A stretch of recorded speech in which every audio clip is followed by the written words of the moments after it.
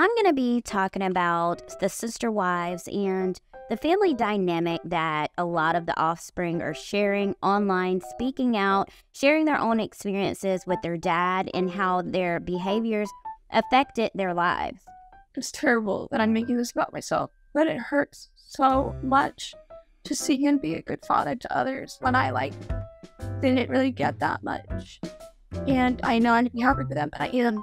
I'm so happy they have a good father, or for what it looks like to be a good father and an active father. So in an article from OK Magazine, Gwen has been revealing things about her mom that may not be looked at in the most positive light. Gwen revealed in her Patreon video that watching this show made her actually miss her dad. She says, the more that I've watched this, the less I've been around my dad. Just makes me want to be around my dad. He was really a great dad to me for the majority of my life when he was present. She adds that Kody rarely raised his voice at her growing up, but one day after her mom left Kody, he yelled at her during an argument.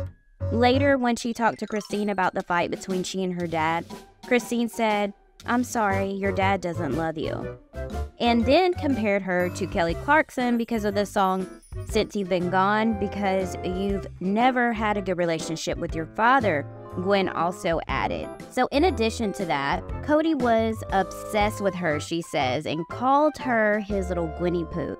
So you could tell she's getting kind of in her feelings with everything, and a fan kind of asked why she still spoke so highly about Kody when he says such unkind things about his kids, and she just replies by saying she does get upset with her father about things that he's done and said, but he's still her dad. Also, Christine, from what we see on TV, has tried so hard to make Kody step up and love her kids and Janelle's kids and everyone else's kids like he does Robin's, but he didn't.